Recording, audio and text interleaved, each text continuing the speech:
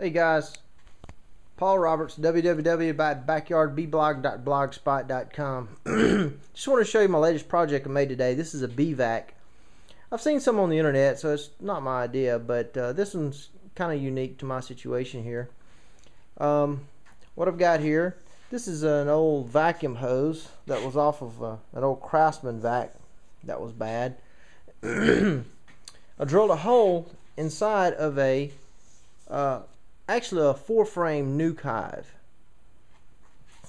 and the vac hose is joined in there. This right here is a valve and an opening with a screen behind it. I don't know if you can see that. There's a screen behind there, and this allows me to vary the vacuum pressure. So if I wanted more vacuum, I just close that valve off. If I wanted less, open it up, and so forth.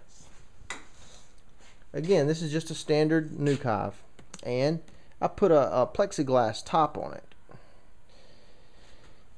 Of course, you can see inside, standard nuke hive. Here's how I attach the screen to the hole. Just use staples. And on the opposite end, there's another screen with a hole, and this is where my vacuum hose attaches to the back.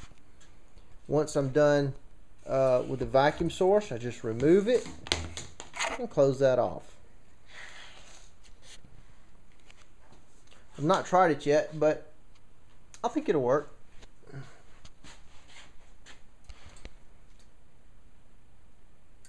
I put a plexiglass top on it so that I could actually see what's going on with the bees. Thought that might be a pretty cool thing to do.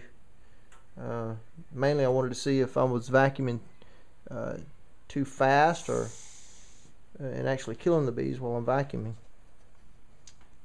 Anyway, that's my latest project. Thank you for watching.